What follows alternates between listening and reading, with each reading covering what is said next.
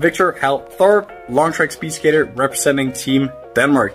If there's one thing that professional sports has taught me over the years, it is that it is super crucial that if you train hard, you also have to recover hard, physically as well as mentally. I try and force myself to do something social outside of skating the entire year, at least once a week.